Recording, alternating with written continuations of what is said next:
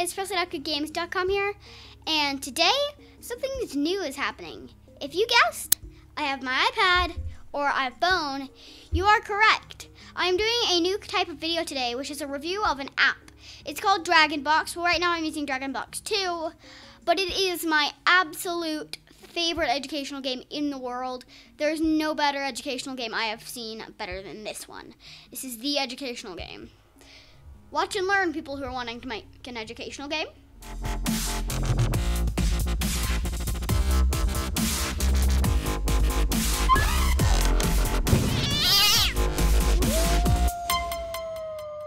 Alright. So, let's play.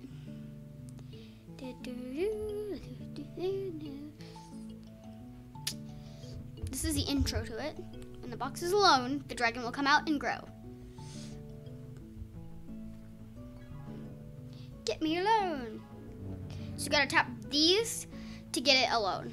And it's not just that simple, because I wouldn't be teaching you anything. It gets harder. So for example, when we go here, it gets so much harder. There's a new power. You have to drag these to each other to make the box get alone. But that's not even as hard as it gets. It gets 1,000 times harder. And it's super easy compared to what I've done. Let's see. Now here, at level 5, it tells you to get him alone on one side. So it's still pretty simple. You just do that, and it's done. But still, that's super easy to me because there's so much more you can do.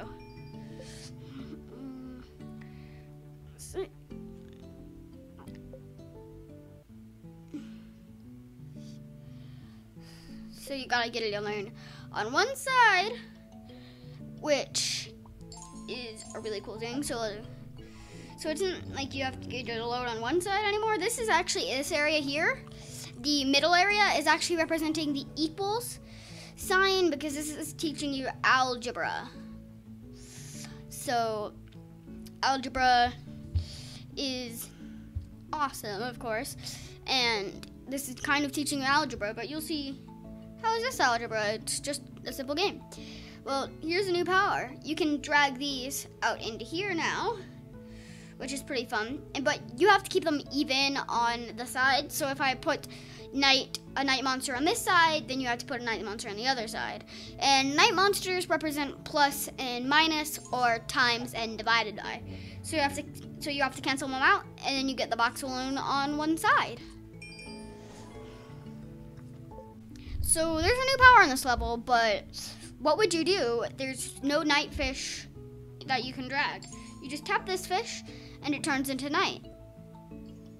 But you still have to keep it even. It's very important that you keep it even or you can't play the game. You have to keep it even. You can't just add one thing to one side and have it on another side. 18, this level here, shows that it started replacing monsters with letters, which is getting you closer to having numbers, because this is trying to teach you algebra, but it's just a game about getting the box alone. So here you can just use the C, get it away, just start solving.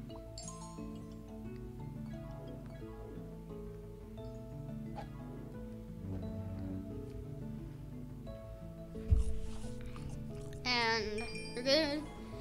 So it starts using letters, and in this next one, there's a mysterious X here, but there's no box. Where's the box? I was like, where's the minus X? I was looking in the bar area where you get the monsters from. I'm like, where's the X? Where's the X? Why can't I delete the X? Until I saw the floating particles around it, when I started knowing it was a box. So I find it pretty cool. And on this level, you have to simplify both sides here. Or, oops, that was a mistake. Or it'll say yuck. So see, I didn't simplify both sides. As you can see, this side, the monster could be canceled out. I just do it. It'll make sure it's alone. It'll take all the things. It'll go yuck because it doesn't need that. So it'll go. It won't. If you have to simplify both sides to finish the thing. So, and I'd just like you to note on how many levels there are in this game.